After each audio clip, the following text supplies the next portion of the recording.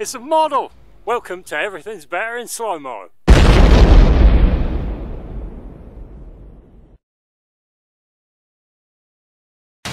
Hello! Hello! Hi guys, welcome to Everything's Better in Slomo. Did you know that forced perspective is an optical illusion where an object may be larger or smaller than it actually is? This is done by controlling the distance and vantage point between you and the camera, and if done correctly, can make the optical illusion seem like all objects in a scene occupy the same space.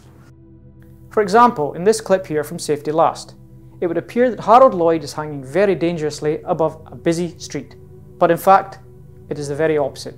He is merely inches from the ground. A very good use of forced perspective. Another example of forced perspective you can see here in Modern Times starring Charlie Chaplin, where he's skating precariously close to the edge. It looks amazingly dangerous, but it really isn't the case.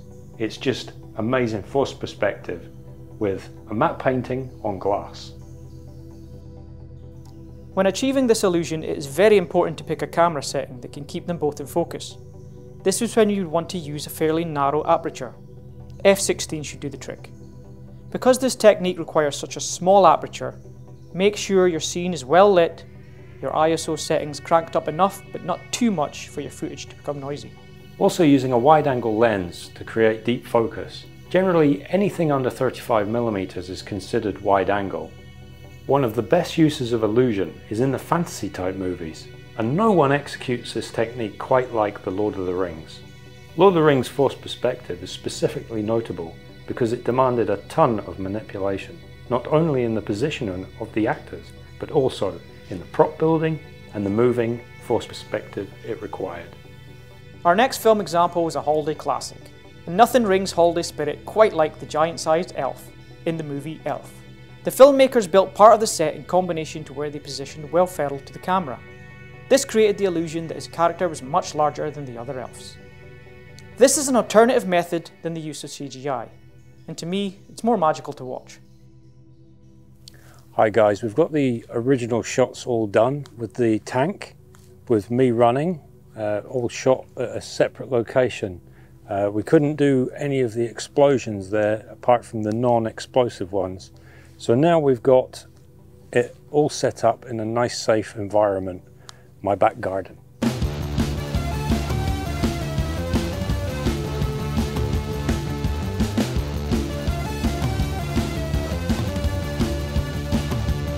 So we've got this here air pump that's going to push our gases through a tube all the way along, and we've got corn flour in the cap here, which is going to be pushed up on the trigger release which we've got safely set up on a string.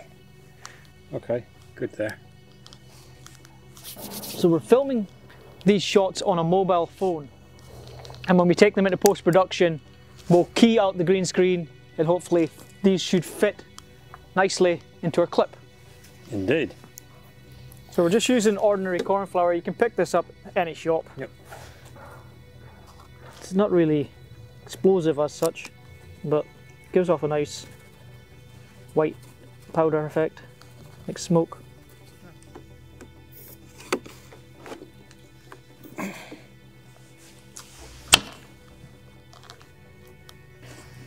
Right, you ready? Okay, recording. Okay.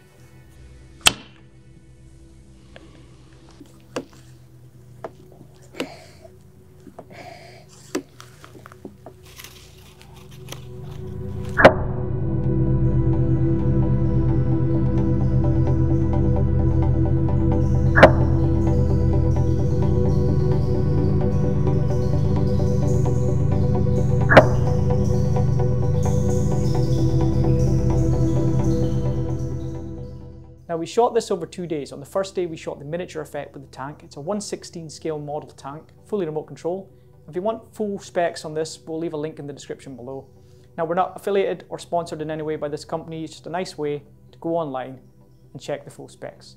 We shot the action sequences on the same day because we wanted to create a movie sequence for the beginning of this episode to show what the forced perspective would look like in a cinematic way. Now, obviously we couldn't shoot the practical effects. It was a public area and safety precautions, and it'd be too dangerous. So we've actually done the practical effects on a separate day. So on day 2 we were in my backyard. We set up a green screen, as you can see here, and an air pump system. Now an air pump system works really well. It's nice and cheap, very, very safe. Because we haven't got an explosive license, this is the best way to do it. We use corn flour because that's all we had at hand, and if you're a backyard effects person, this is really good, nice and cheap, very easy to get hold of. If you're using explosives, it's very dangerous and you need a license. Using a pressurized system works really well, and it's nice and cheap. So we did a few tests and we found that corn flour worked really well. As you can see here, we ran the tests a couple of times. A couple of times it didn't work, but then we really did capture some really good ones. This one here, for instance, works exceptionally well.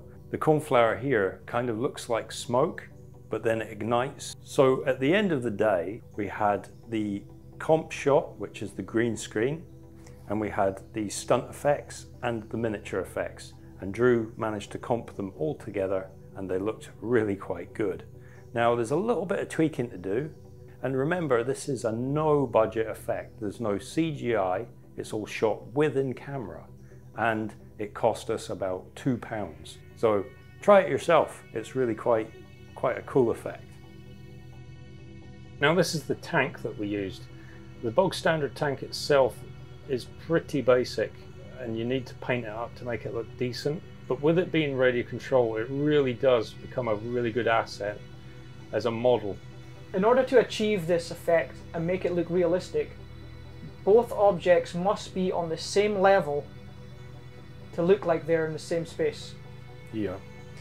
For instance, if you've got a camera that's a foot off the ground, the tank would be just miniature, it'd be so small. But if the tank's the same level as the camera in its plane, it would look massive.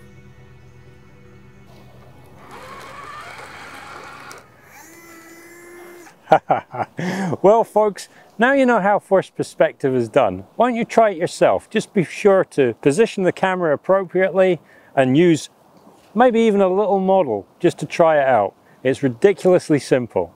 Anyway, we'll catch you next time on Everything's Better in Slow-Mo. Ciao for now.